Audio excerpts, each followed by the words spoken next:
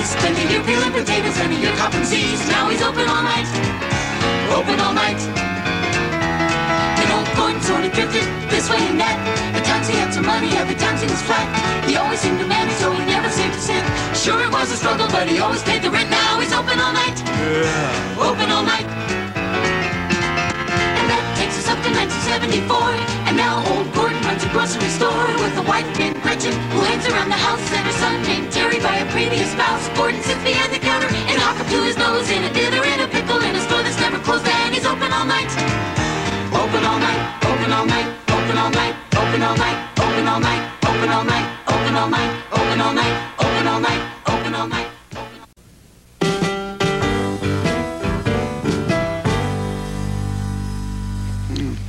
All right, you can have a cup of coffee. It's more like it. You okay, Mr. Feester? I'm fine. I enjoy getting my windpipe crushed. Hey, don't joke about it. In this neighborhood, a guy could want a cup of coffee bad enough to kill you for it. I never thought it would be you. Steve, the guy at the donut shop says there won't be any more chocolate eclairs until 3 a.m. So what'd you get? Nothing. Guess you can tell who the rookie is, huh, Mr. Feester? It's my new partner, Edie. She's a girl. Steve and Edie, this could be the start of something big. Not if she doesn't shape up. Feester. Feester. I recognize that name from a report. Weren't you robbed recently? Yeah, last Tuesday, by my own night manager. Your night manager robbed you? You took the report. I take a lot of reports. I can't be expected to remember every detail. You might remember this one. The guy who robbed me had only one eye and one leg. What was he wearing?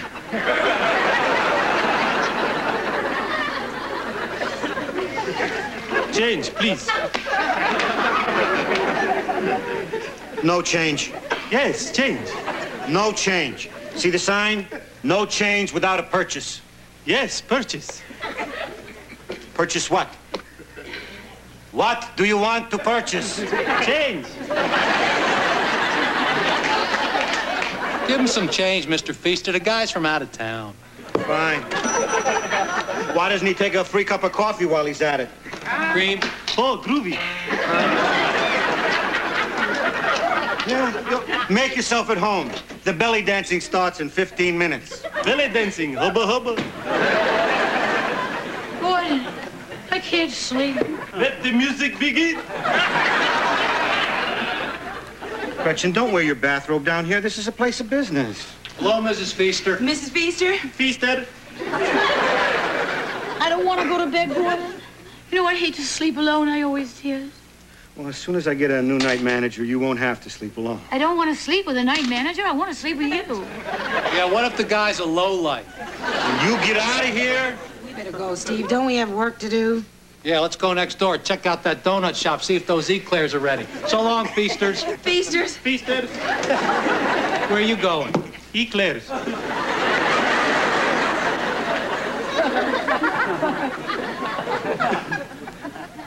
Gretchen, what is it with you? I'm bored. Gordon, I'm bored out of my gourd. I'm a fun person. I'm not having any fun because you're always working. When we got married, you promised me that fun. If I didn't want to have fun, I would have stayed married to my second husband, that movie usher.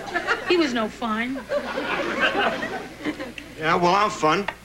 I'm a lot of fun. You want to see fun? Here. Fun? Want to see more fun? Wait. Here. Hey, oh. Fun. You want to see something that's really fun? Here. Hey, fun! I'm going to bed alone. Gretchen, come here.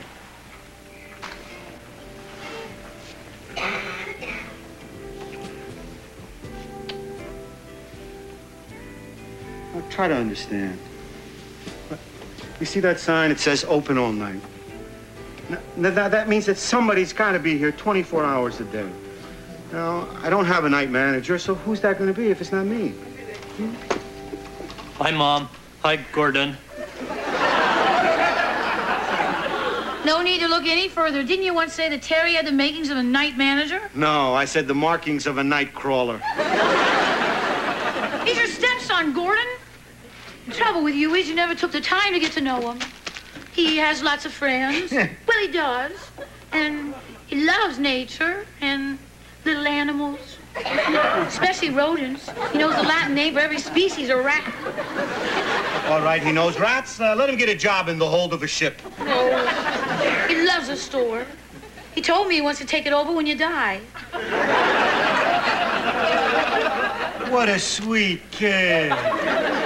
What if I decide not to die? Well, that's up to you. These cupcakes are a total rip. And don't eat them. Okay, here.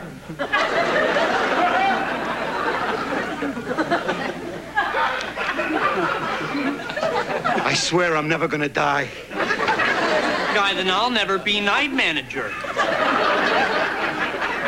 You'll never be night manager because whenever I leave you alone in the store, you screw everything up. What? I only went to McDonald's for 20 minutes. It was the first day of Chicken McNuggets. Everybody was there. Everybody except the guy who backed the truck up to my front door and took out $4,500 worth of canned goods. Yeah, well, it wasn't just canned goods, Gordon. They stole a lot of sandwich meat, too, you know.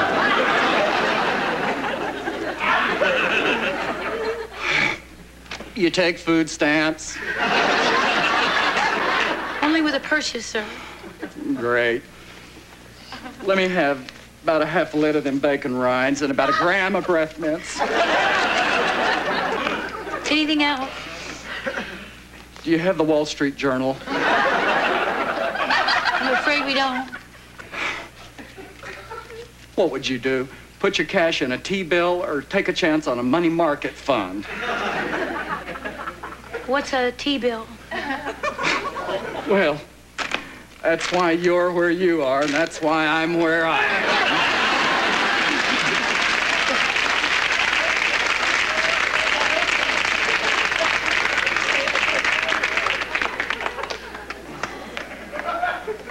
Okay. Your name is, Scott Davis. Okay, Scotty. Scott!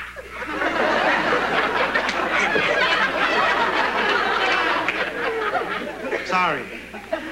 Scott, have you ever been the night manager of a store like this? No, I worked in a shoe store. Yeah, that's interesting. Just out of curiosity. What if somebody wanted some shoes that weren't within easy reach, like on a shelf that... Ladder! I'd get a ladder! Okay, take it easy. You take it easy! I am taking it easy.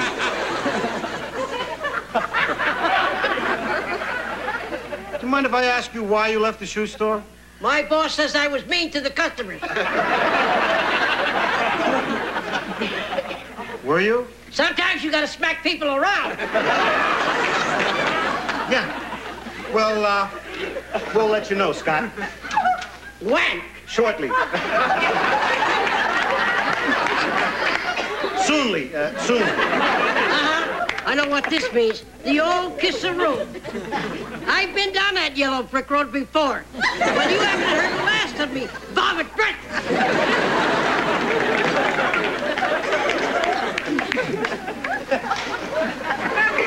Well, who do I hire? That guy or the one who tried to snort the salt? Well, either one. The guy who snorted the salt was less abrasive, but the midget seemed to have more retail experience. Don't you understand? It's not a question of either or. We need help. We're dying here. Now, all I ask is that I have more of a choice than a salt-sniffing junkie and a guy who's going to bite customers on the kneecap. I know, young man. No, I am not hiring Terry. Terry never bit anyone on the kneecap. We don't know that for sure. Morning. Hi, honey. How are you? I didn't sleep too good last night. I know. I heard you bang at the moon. Gordon, you give him a chance to eat his breakfast.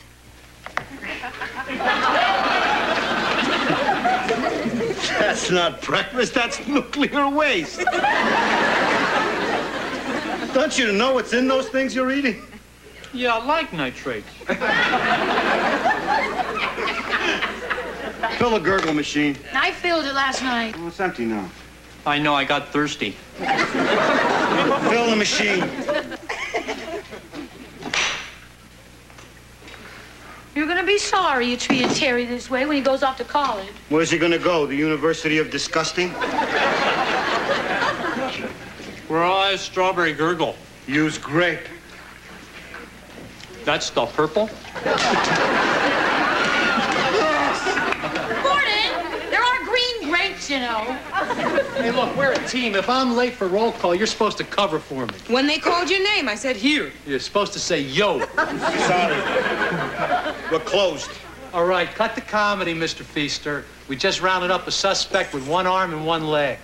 It's not one arm and one leg, it's one eye and one leg. I told you, Steve. Okay, we got the wrong woman. It's not a woman! It's a man! A one-eyed, one-legged man! Can you remember that, huh? Yeah, sure. I'm gonna remember one eye and one leg. Can you remember man?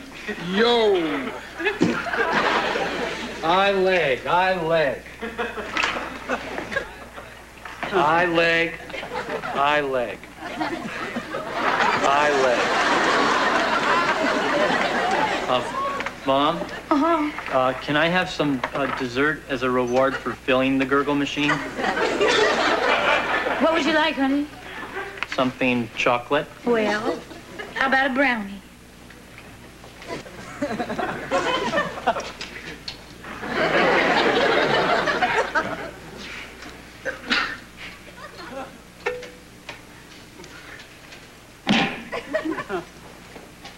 Dominus probiscum. You know, if he were a laboratory rat, he'd be dead. He needs his energy, Gordon. These are his wonder years. You guys find what you want yet? You got any franks and beans, man? Right there, gourmet section. Gordon, I don't want to beat a dead horse, but about this night manager stuff, but Terry would make a good... No! He can't handle it. The neighborhood is about as safe as Belfast. The night manager has to be an intimidating brute. He's got to be as big as a house and as strong as a horse. I mean, bullets have to bounce off his head. If he's hit in the stomach with a baseball bat, ideally the bat should break. Plus, he has to be able to make change. The gentleman coming in the doorway is exactly the kind of guy I'm talking about. You guys gonna pay for that stuff you're putting in your pockets? Stop those punks!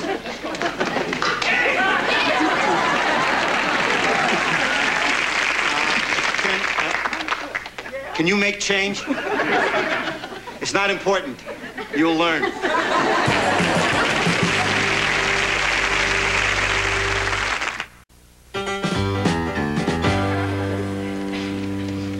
$65, $75, $5. That's good, Robin. Have a nice weekend. Just a minute, Sonny. I gave you a 10. You gave me a 5. No, it was a 10.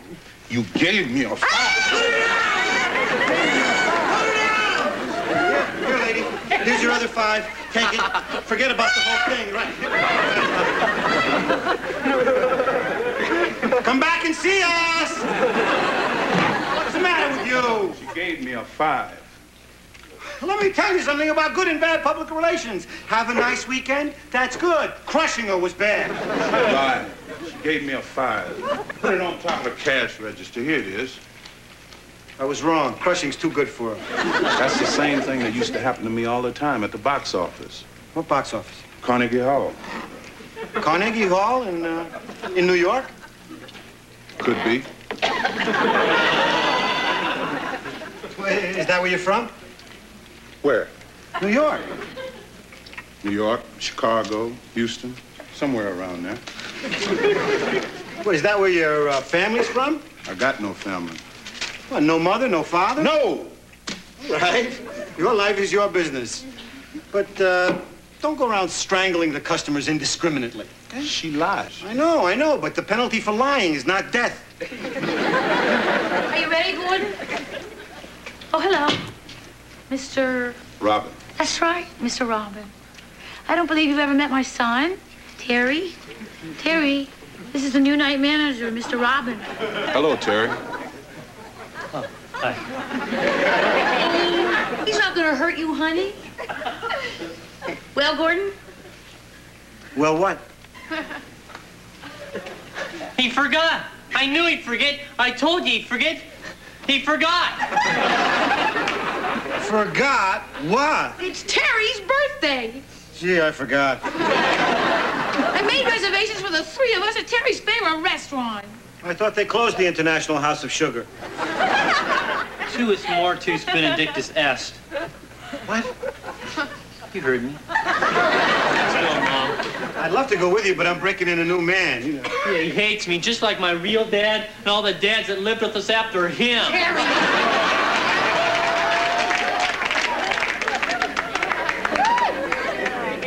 I think you should go. It's the kid's birthday. It's important. I don't want to go. I don't want to be with him. He gives me the creeps. Change. I try to change, believe me, but there's just some... Change, yeah, right. Robin, give the guy some change, will you? You really ought to go. The kid wants you to. Being with his old man can make a difference in a kid's life. Well, you trying to get rid of me? I'm not going to leave you here alone. How do I know I can trust you? I give you 5. You gave me a 1. 1, yes, my mistake. Thank you.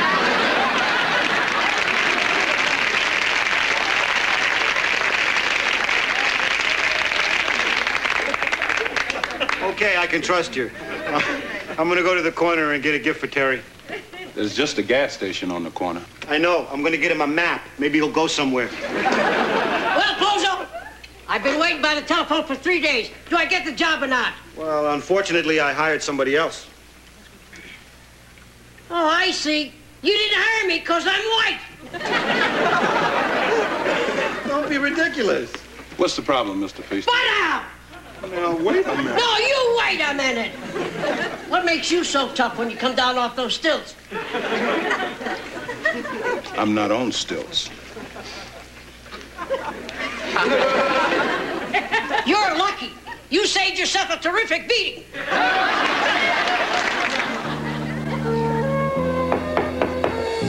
Price check.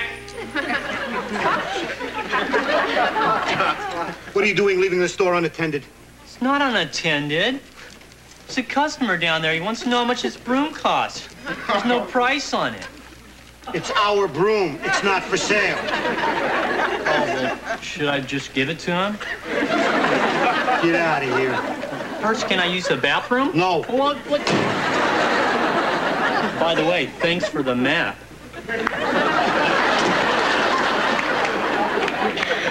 That's the geek you wanted me to make night manager. He's trying to please you, Gordon.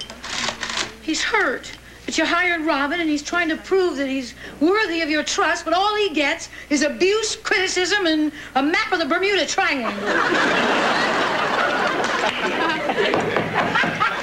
You better have a good reason for being up here. Gordon! I do, sir. Don't let whack, FBI. May I come in and talk to you for a minute? Well, what about? You know this man? Yes, I do. It's you. All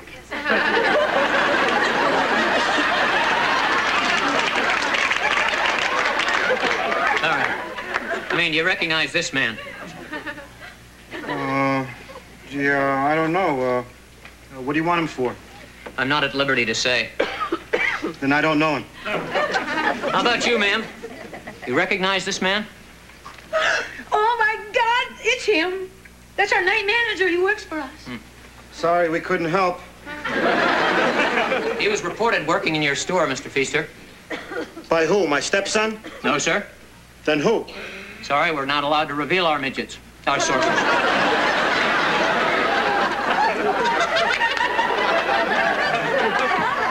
Well, that's not the guy. Mr. Feester, by refusing to cooperate, you run the risk of prosecution for aiding and abetting a fugitive. Gordon! Can I see that picture again? Mm-hmm.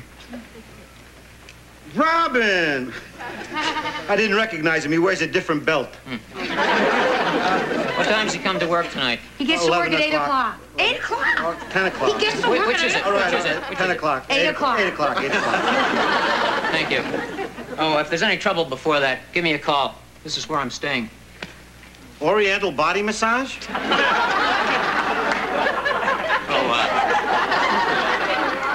That's just a, that's another place we've got under surveillance. There's my card. House of bondage?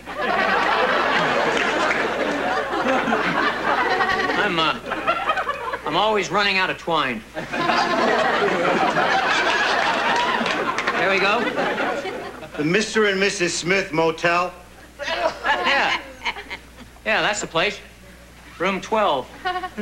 Oh, a Japanese girl answers. Ask for the Falcon.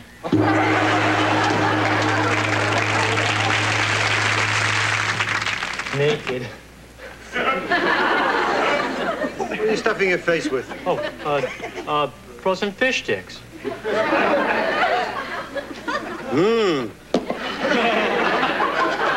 You know, some people actually wait for those to thaw out before they eat them. Not if you like them crunchy. Get out of here. Come on.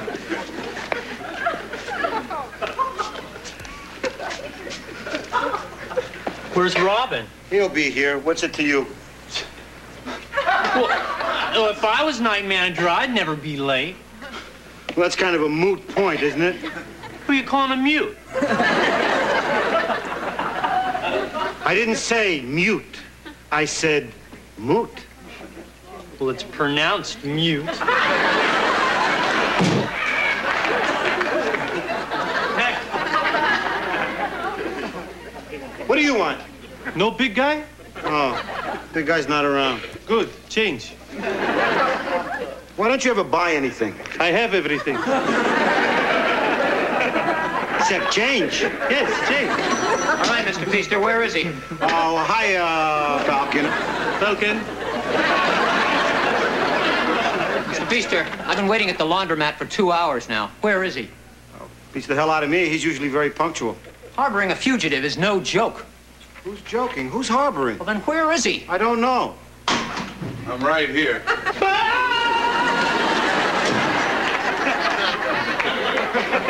Robin, what were you doing in the cooler? Freezing. Been in there for 2 hours. You're almost out of Miller's. Hi, Mill. Who tipped you off, Robin?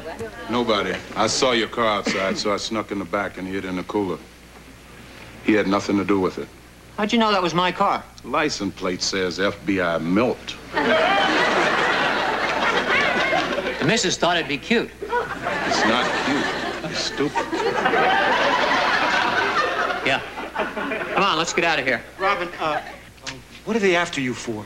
They think I robbed the box office at Carnegie Hall. Did you? No. Then why'd you run? You see, I was working alone that day, and Itzhak Perlman was rehearsing on stage for a concert. So I stepped inside to listen. It was beautiful. Beethoven's Concerto for a violin in D major. Old Itz was fiddling his buns off. When I got back to the box office, the cash was gone. I believe you.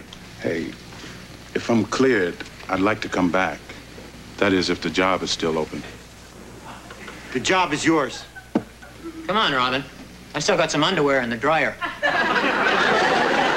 Right. See you, Mr. Feester.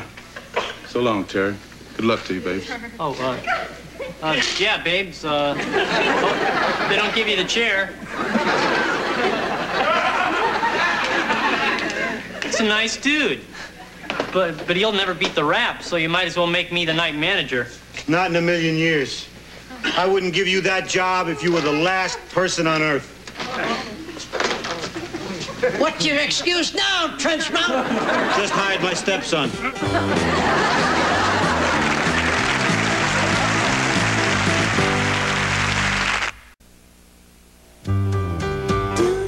Tuesday has the world's greatest lover lost his charm. The Fonz fears the worst when he makes a pass at the wrong young lady on Happy Days. Then Laverne's lost earring leads to a hilarious encounter with a Hollywood hotshot on Laverne and Shirley. Now stay tuned as Jan's ex-husband says he wants her back on Making a Living next on ABC.